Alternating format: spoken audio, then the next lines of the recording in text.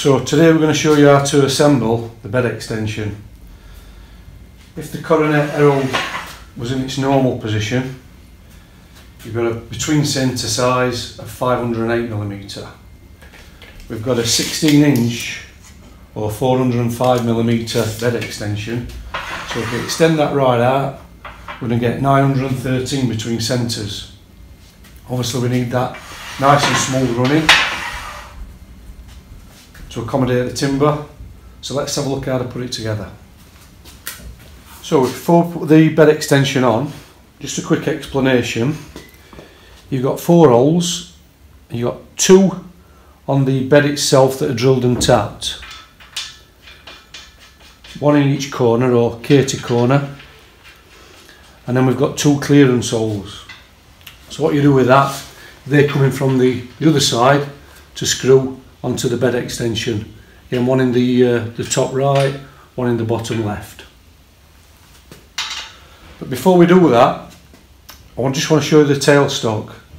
So at the moment we can slide the tailstock straight off, because what I've done is I've removed the socket head cap screw, which is a securing socket head cap screw. When this is in position, it stops the tailstock from being removed, because this is the stop.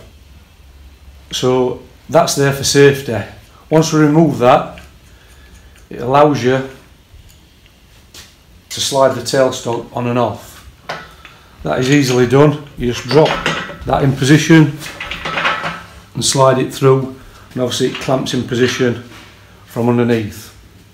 But we're going to use the tailstock as part of the process when we're assembling the bed extension. So let's have a look at that. So what you can see with the bed extension, basically you've got half a bed, the support castings in line. When we come to assemble, we just make sure we've got the faces nice and clean, like we pointed out, 2 drilled and tapped holes and the 2 clearance holes.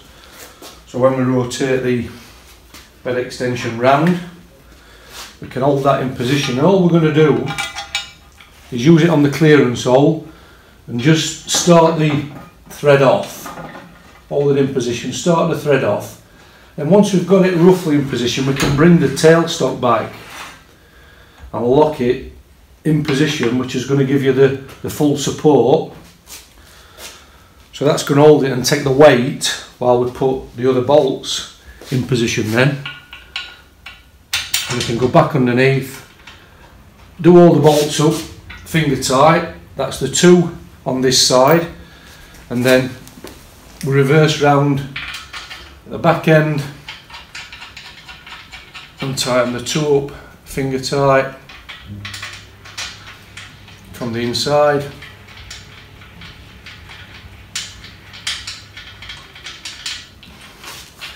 And obviously then secure off with the Allen key before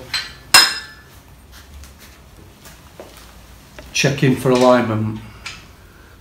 So once we've tightened the 2 bolts underneath and secured them with the Allen key, so 1 on the bottom right and the 1 on the top left, we can then tighten up the 2 on the inside, bottom right and top left, and that allows us then to release the tailstock so we can slide that across nice and smooth.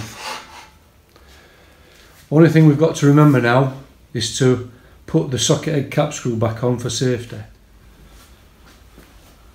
So once everything's in place, all it leaves us to do is put the socket head cap screw, the safety one, back underneath on the plate so that we can't take the tailstock won't fall off. So we can just screw that into the plate underneath, and then what you'll see is that then comes to a stop. The tailstock won't come off the end of the casting, but at the same time we can just lock it in place wherever it needs to be to give us that extended distance between centres. So there you go, bed extension fitted on the Coronet Herald.